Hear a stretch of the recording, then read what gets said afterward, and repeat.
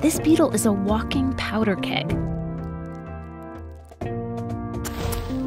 That cloud you see is the result of a lightning-fast chemical reaction inside his body.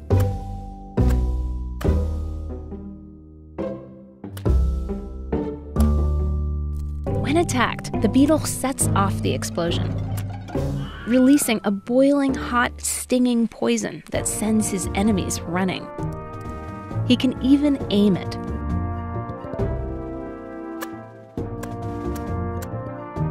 This potent mixture inside the beetle is made up of 3 main ingredients.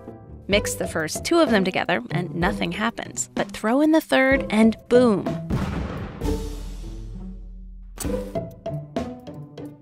So the beetle has a trick. He keeps these ingredients separate inside his body. From an evolutionary standpoint, that's what's interesting. In fact, people have been scratching their heads over this for decades.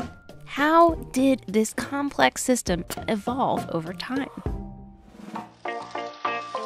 Wouldn't earlier generations of beetles have blown themselves up like a bunch of amateur bomb makers? To some, this beetle's very survival is proof that the whole theory of evolution is wrong.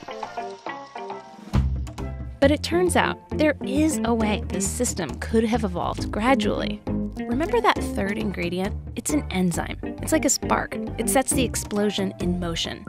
And enzymes evolve. At first, maybe this one wasn't so dangerous. But gradually, it became more potent, more specialized, more explosive, as the beetle's body changed to contain it.